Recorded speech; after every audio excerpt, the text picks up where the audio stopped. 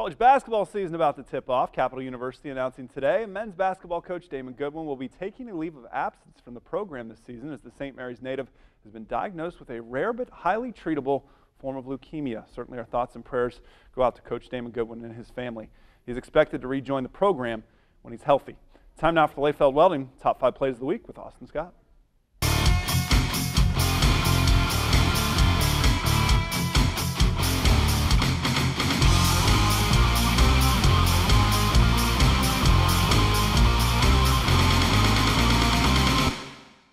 Alex Gonzalez and the Defiance Bulldogs get things started on this week's countdown.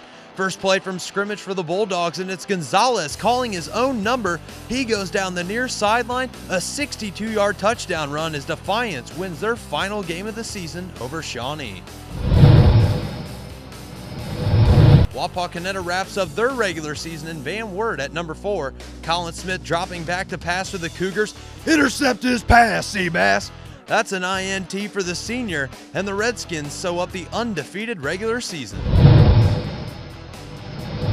More defense shows up at the third spot this week.